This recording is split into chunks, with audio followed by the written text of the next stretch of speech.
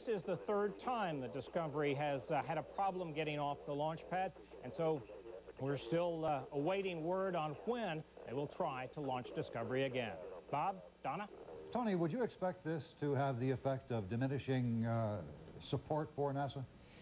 It might among critics of NASA, but what we will hear from Dan Golden, the NASA administrator, and others at the Kennedy and Johnson and various space centers is that the system worked correctly, that the safety measures, especially the safety measures that were put into place after the Challenger disaster, worked as they should. Everything was not working properly, and so computers shut the engines down. It is a preventive measure that prevented the kind of disaster that occurred with Challenger, and as I say, NASA will argue that despite what critics say, the system worked.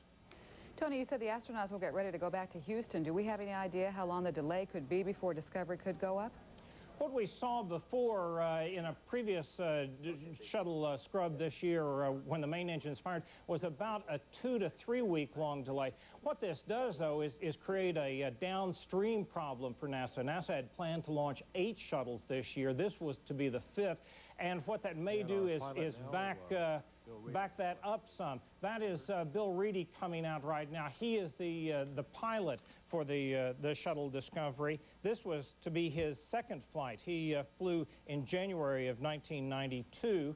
Again, you could tell some of the frustration having gone through this before, but what we've heard from the astronauts is they want everything working correctly before they go into space, and so they will simply wait until everything is in order before they go back and try again. As I was saying about the launch schedule, what this has probably done is push at least one shuttle mission that was scheduled for November into next year, and could in fact go ahead and delay the Hubble Space Telescope repair mission, which is currently scheduled for December. Push that into December, or into January rather.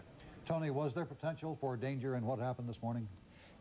There is always potential for danger, but NASA said everything worked as it was supposed to work. The shuttle was safed very quickly, very routinely. The astronauts appeared to be in no danger. There was never any indication of any fire on the launch pad. And so while space travel, space launches are inherently dangerous, there appeared to be nothing out of the ordinary this morning.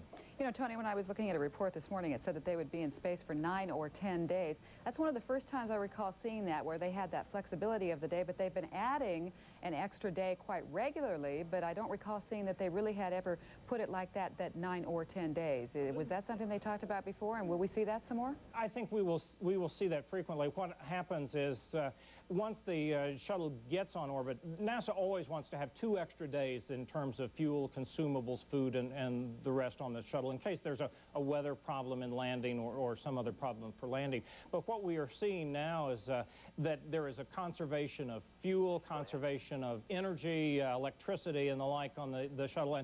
And once you get the shuttle into space, if you can squeeze another day or 2 in space, there is additional science that can be done. And so NASA has found that it can do this and is doing it more regularly. Yeah, they sure have been. We've seen that a number of times already. Tony Clark, thank you. Just ahead on Morning News, a story about something military men know well, and about faith. Before liftoff suddenly fell silent this morning at Kennedy Space Center in Florida, and a journey to space ended before it began. It was NASA's third try. CNN correspondent Tony Clark joins us with the latest. Tony. Bob, it is no doubt frustrating for folks at NASA. This was the third time, as you say, that NASA has tried to launch Discovery, and everything appeared to be going smoothly. The weather was beautiful at the Kennedy Space Center. A weather forecaster said it was 100%. There was a 100% probability of good weather for the liftoff.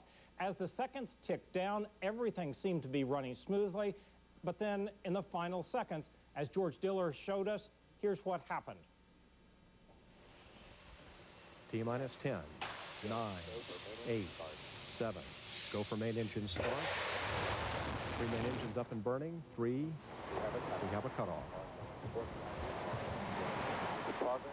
Pass the BFS at 101. LDB shows 1. Ground controllers say that apparently a sensor monitoring the flow of fuel into engine number 2 on the shuttle indicated that there was a problem. Onboard computers on Discovery then automatically shut down Discovery's engines, and as you see here, the retractable arm went back, the shuttle was saved, and the astronauts were brought out.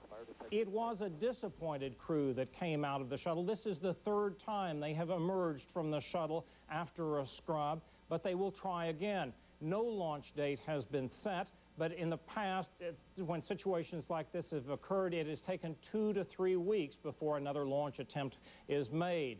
This is only the 4th time in NASA's 12-year shuttle history that main engines have fired and there's been a main engine cutoff. What has happened in the past, in fact, with one of the shuttle launches earlier this year, is the engines had to be replaced, and that was one of the reasons for the 2 to 3 week long delay.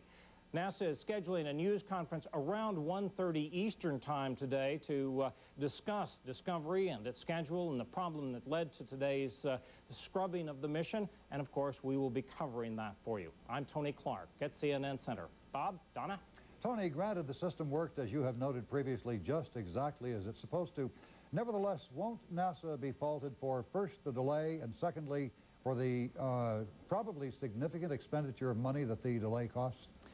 This scrubbing fuels criticism of NASA. NASA often says the Discovery, the shuttle system, rather, is a very complicated system. And after the Challenger disaster, a number of safeguards were put in. NASA will tell us, and we expect in a special at noon today Eastern Time, to hear from NASA, hear words that NASA's system, the shuttle system, worked exactly as it was supposed to work. But this scrubbing, the 3rd scrubbing of Discovery's mission, followed on the heels of an unrelated but space-related problem with a Titan missile exploding, adds fuel to critics of the space program during these tight budget times, criticism that NASA will be forced to respond to. Tony, and while that's the case, isn't it true that there are a lot of things that need to be checked when something like this happens that contributes to the delay? What do? Just start from the ground up and start checking things? Now, they go through a process right now. In fact, the process started immediately at the point of the shutdown, where the shuttle itself was saved. The fuel is taken out of the shuttle, and then they go into the look at the sensor, the fuel sensor, and find out exactly what the problem was, and in some cases replace that part, find out what the problem was. But because the engine's fired, and engines fired, though we go through the countdown, the engines, in fact, start firing at T-minus 6 seconds. Because they have begun firing, what has happened in the past is NASA has had to go in and simply replace those engines with engines that have not been fired, and that leads to the delay. All right, Tony Clark, thanks very much.